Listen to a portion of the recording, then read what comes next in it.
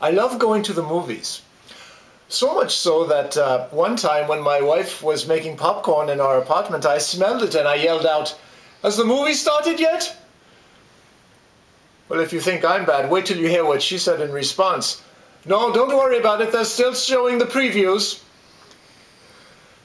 Speaking of my wife, she loves to drink tea, especially fennel tea, which is made from licorice root. That's her favorite. But sometimes she drinks a little bit too much. One time I said to her, "Hey, if you were an ice hockey player, I would have to put you in the fennel tea box." Thank you.